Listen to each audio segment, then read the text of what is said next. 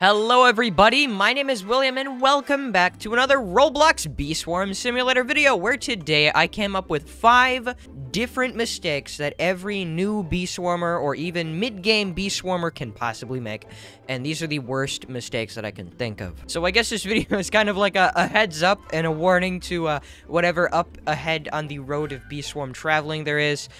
This is kind of like a video telling you what not to do before you do it. So, the first thing that bee swarmers do, and this is a huge issue that new bee swarm players do. This is the most simple mistake. Later in the game, you'll understand why, but that is using these special things called diamond eggs, which I don't believe I have any. But if you use diamond eggs before you craft something called the diamond mask, like, okay, here, let me show you the diamond mask real quick. It's right up here inside this little cave. So this right here, this glorious mask is called the diamond mask, and this is a good end game mask that you might want later in the game. It costs 5 diamond eggs. You can see why it's a mistake now to use a gold, I nearly said gold, but I meant diamond egg. Now you can see why it's a bad idea to use a diamond egg before you craft the diamond mask, because it is actually extremely hard to get diamond eggs, and I know, crazy, but it is actually incredibly hard, and I learned that the hard way because I used my diamond egg from Black Bear at the beginning, and that was a huge waste. By the way, don't use your Black Bear diamond egg, because if you save it for later, you can use it to craft the diamond mask, so it's very handy to keep this saved. Also, there is a little hidden diamond egg up here in the 30B zone, right underneath this platform right here. See that giant black dancing shadow bear right here? Where is he? Here he is. You can't really see him, but there's a diamond egg right, here's the diamond egg right here. You can actually get this. I made a video on how to get all these secret items in Bee Swarm Simulator, so if you want to watch that, you can click right up here. But yeah, do not use your diamond eggs before you craft the diamond mask. It is a terrible idea. Honestly, I think that would be I think that is the worst mistake any bee swarmer could make, apart from this next one. And this next one is a really, really, really weird one that apparently people are doing, and I've noticed that for quite a while, and it is people are picking colors, specific hive colors, before they get SSA. Now, this can be an issue for a number of reasons. So, SSA, if you don't know what that is, it is the Supreme Star Amulet, and it is right up here. You need 40 gifted bee types to unlock it, so you just roll one. There you go. There's a Gummy Star passive ability. Why it's an issue to do it before you get this is because specific hive colors are meant to be paired with a specific passive. Like, blue hives are meant to have the Pop Star passive ability. Red hives are meant to have Scorching Saw. And then for white hives, which is what I am, I need a double passive, Star Saw and Gummy Star, or you could call it Gummy Saw. Scorching Star and Star Saw is Scorch Saw, by the way. So, like, people have their hives, right? They're mid-game players, and they have their hives all set up to be a specific color, but then I ask them if they have SSA, right? And so they tell me no, and then I'm, like, a little confused on that, but I think they're a little confused because they don't know that you need it. So just a heads up to you people, you do need the SSA, otherwise the hive will not be as effective, because I've had people ask me a lot of questions on how can they improve their blue hive, and they don't have Pop Star, but you can't really improve it until you get Pop Star. So it's kind of like a quick warning. Don't switch to a specific hive color before you get SSA. You need SSA. Like, it is an absolute must, and if you don't have SSA, don't switch hive colors until after you do. It's best to stay mixed hive, which mixed hive is you have every single gifted bee type, and then you just keep that until you get SSA, and then you can go to a specific hive color. If you're already in the hole of getting a specific hive color before SSA, I suggest you just keep grinding and trying your best to get out of that hole. It's like dead, pretty much. Well, not that bad, obviously. No, that wasn't funny. It's not even close to that. Now, the next mistake is using your second spirit petal for the petal belt. And I made this mistake myself, and this was a terrible idea because it takes so much longer to get your third spirit petal if you get the petal belt instead of the windy bee. You need the windy bee for the English. You need the windy bee before you get the petal belt. So what you should do is you should get the petal wand with your first petal, right? Your spirit petal, which you can obtain a spirit petal from going to Spirit Bear and completing, I think, 10 of her quests. Every 10 of this person up here, Spirit Bear, she is an old grandma.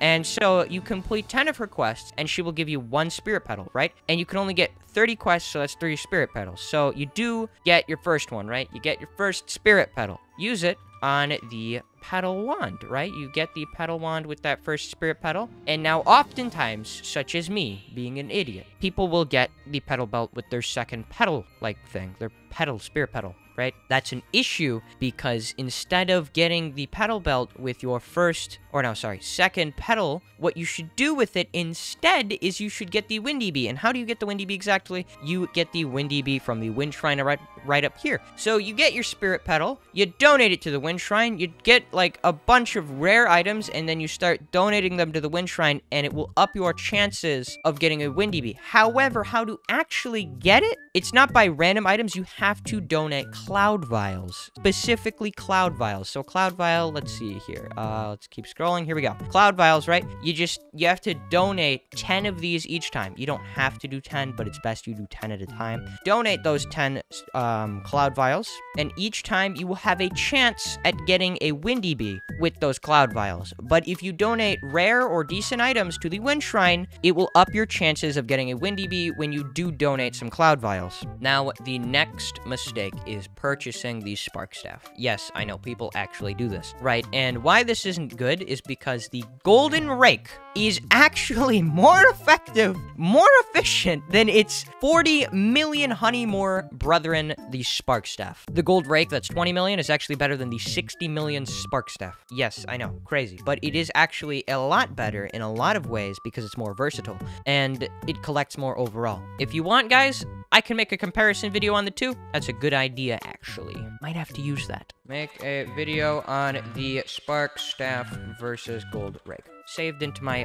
notepad, so yeah, it is a big mistake to spend 40 million on the Spark Staff, right? You have the Golden Rake, you get 60 million honey, you spend 40 million extra that you don't need to on the Spark Staff. Why would you do that? No, save that extra 40 million, or well, really 60 million, and spend it on the Porcelain Dipper, because it's 150 million, and you will be 60 million closer, almost halfway closer to the Porcelain Dipper, using this 20 million Golden Rake, rather than spending 60 million and getting the Spark Staff. That is less effect, right? So go with the Golden Rake, and then from the Golden Rake, just jump straight up to the Porcelain Dipper right here, because it is better overall in the long run to just use the Golden Rake. And last but not least, the final mistake is early boosting. What I mean by early boosting is what people will do is they will have, like, 25 bees in their hive, and they will use, let's say, this thing up here. You know, you use the field booster, right? You get yourself a boost, sunflower field boost, right? And what they will do is they will expend materials that they do not need to use. That's a warning.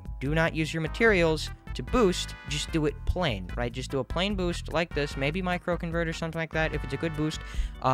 But overall, in the early game stages, until you get to mid-game, like upper mid-game, I suggest you do not use materials while boosting unless it's a code boost. And if it is a code boost, why did you use the code? Save the code for later in the game. Like, people will expend extra materials that they do not need to use to do a small boost that won't get them very far. So I suggest you save your materials for later in the game, and once you're later in the game, then you can boost, because really early in the game, it's really not as useful to boost as it would be to save your items, craft the gear, and then get to mid-game, and then start boosting. So don't boost too early, don't expend extra materials, save your materials, do all that. Make sure you're being smart with what you do with your resources. That is a very key thing to this game, because in early game, materials such as, like, let's say oil, enzymes, tropical drinks, which you don't really get in early game, but red extract, blue extract, glitter, glue, oil, enzymes, those are very, very, very valuable in early game because it's very hard to get them. So I suggest you don't boost, you just grind with the field boost act. That doesn't mean use glitter, by the way. That means just run around and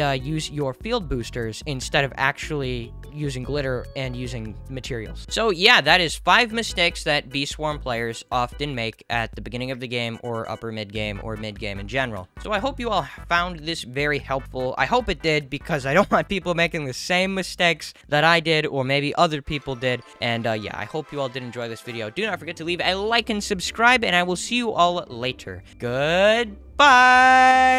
Also, be sure to check out the horror game videos I publish on my channel. And I also play Pet Simulator X, so if you want to watch those, subscribe. They're on my channel page.